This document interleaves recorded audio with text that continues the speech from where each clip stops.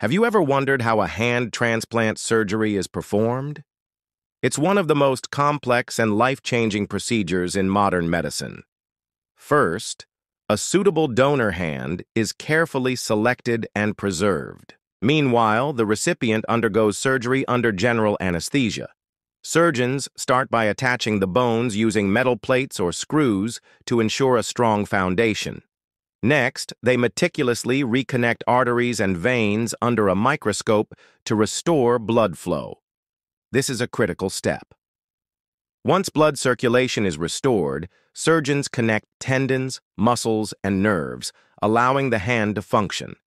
Finally, the skin is carefully stitched together, and the patient begins an intense rehabilitation process to regain movement and strength.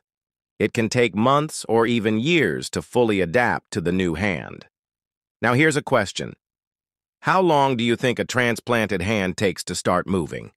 Drop your guesses in the comments.